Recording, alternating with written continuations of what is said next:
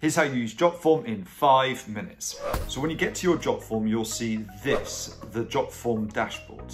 You have the Jotforms you've already created right here, but the first thing you want to do is click on Create Form. Here you get 3 choices. You can start from scratch, which will allow you to create everything from scratch. There is the user template, where you have the choice of literally thousands of templates that you can use, meaning you can have a full form or survey created in seconds. Or import a form, where you can quickly import a form from a web page, clone a form you've already created, or import one from a PDF. Let's go back and start from scratch.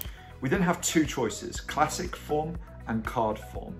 So classic forms look like this. All questions will appear on one page, and they're best if you're intending on embedding your form on a web page or you're just looking to collect some basic information. Card forms look like this. These forms only show 1 question per screen, and are generally better for more traditional surveys as they're more engaging, and are better for completing the survey on your phone. And we're going to choose card form. Now, this is the form builder page. On the left-hand side is where you add the different form elements and is where you'll choose the different parts you want to add to your survey. The basic menu gives you access to lots of different question types. Payments allow you to add elements if you want to collect payments on your form, and widgets are a selection of more advanced question types. To insert a question, we'll go back to the basic menu and drag and drop our first question, which will be name, to the center. Then we're going to add email. Then we're going to scroll down and choose the drop down question and drag it so that it comes after name. Then we're going to scroll down further and drag star rating underneath. Now, to add the wording, you simply click on the question and write the question you want to ask. If the question has answers the respondent is going to choose from, you also simply need to click where the answers are and then just write them out. Now, next to each question, you're going to see a trash can, which allows you to delete the question, quite obviously, and a cog that allows you to customize your question even more. How you can customize the question really depends on the question type. There are general customization options that are fairly consistent, like making a question required. But then for this drop-down question, you can do things like automatically populate the answer list with things like countries, to save you having to type them all out. And for this star rating question, you can see you can do things like changing the stars to hearts and change the number of stars that appear. Now, on the right-hand side of the page is the form designer, where you can choose from a selection of pre-designed color palettes or choose your own colors and font. You can also choose from a selection of image backgrounds or even video backgrounds. And if you change your mind, you can also switch between the classic form style and the card form style that we talked about earlier.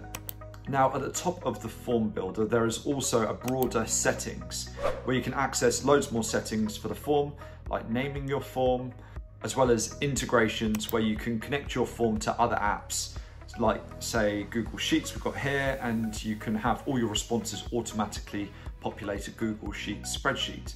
But probably the most powerful thing in settings is the conditions or conditional logic tab. So let's say we only want to get reviews from people who bought the water pistol. Then we go to the show hide field, and if the question, which product did you buy, state is equal to value water pistol, do show field star rating. Hit save, and now the star rating question will only show if your respondents say that they bought the water pistol. The last tab at the top is the publish tab, and here you have the option to quick share, where you can get the URL to your form, embed, where you have various options for embedding it in your website, as well as a few other ways to share your survey. Before you share it though, you're going to want to preview it. And to do this, you simply want to hit the preview form toggle up here, and you'll be able to see your form in exactly the way that your respondents will see it on desktop, tablet, and phone.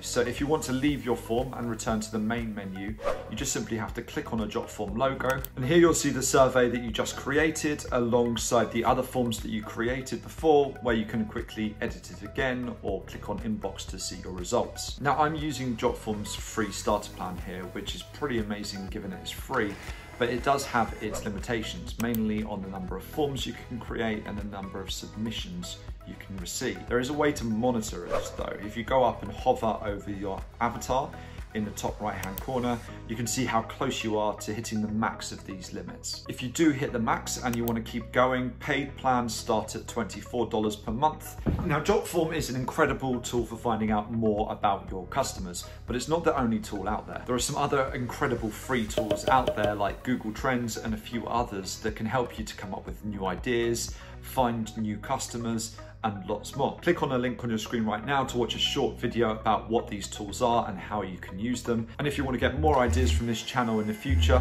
make sure you hit subscribe.